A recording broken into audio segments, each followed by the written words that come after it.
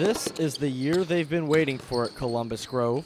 With 4 four-year letter winners, it's no surprise this team has started 7-0. Ever since we were freshmen, I mean, we've all been playing.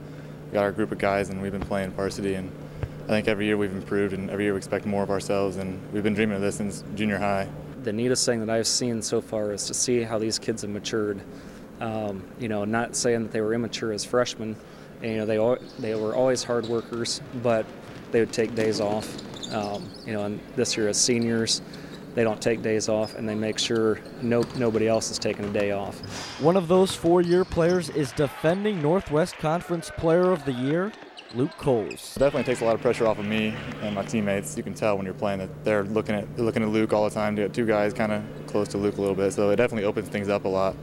Makes things easier for offense. With all of their returning seniors, the Bulldogs are hoping that experience translates into championships, which means more hardware for their trophy case. We've won 2 PCL titles at Columbus Grove, and we won 4 NWC. So I'm trying, they're not used to winning titles here in basketball in conferences. So we're trying to, tell these guys how special a deal this is, because they really don't know. We haven't even got out of sectional since I've been in high school.